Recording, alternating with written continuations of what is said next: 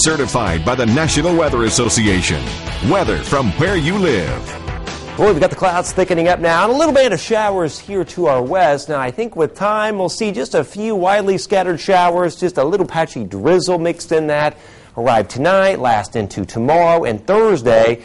The front is out here pretty close, but it's going to move kind of like this, and it's going to take a long time to get through here. So we're going to be bathed in a very mild, moist air mass here over the next few days. So what does that mean for you? Well, a lot of wind. Again, a few showers around, a little drizzle as well, and near record warm temperatures, especially on Thursday. No flooding expected through at least early next week. No sign of any big rain in the forecast, but we've got a long, mild, wet weather pattern for several weeks. And I think due to that, we may have to talk about some minor river flooding once we get into early March. But in the meantime, temperatures will fall quickly into the 30s this evening.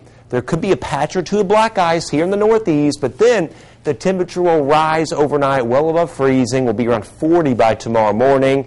And then we're headed for 50s tomorrow, about 50 to 55 degrees. But this temperature will occur very late in the day, 6, 7 o'clock in the evening, and there'll be a fairly stiff wind out of the south and southwest. So just a slight chill to the air, 50 Rochester, 53 Lafayette, 55 Petersburg.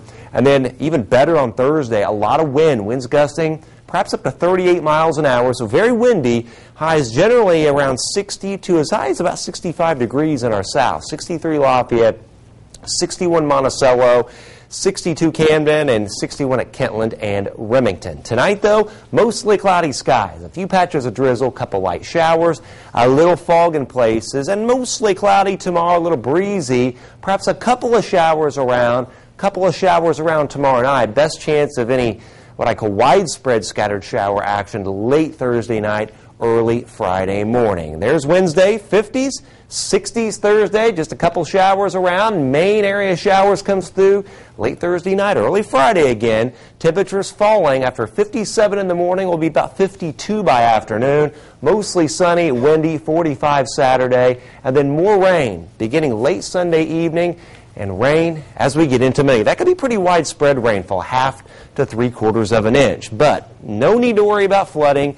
These are the rainfall totals tomorrow, right to Friday morning, 1/10 to maybe 1/1500ths of an inch. 53 tomorrow. Now that 54 tomorrow night just means the temperature will rise through the night. 63 Thursday, and even after a cold front, we're still talking temperatures mid-40s on Saturday and Sunday, and after 55 on Monday, 47 Tuesday. So bottom line is no big cold snap.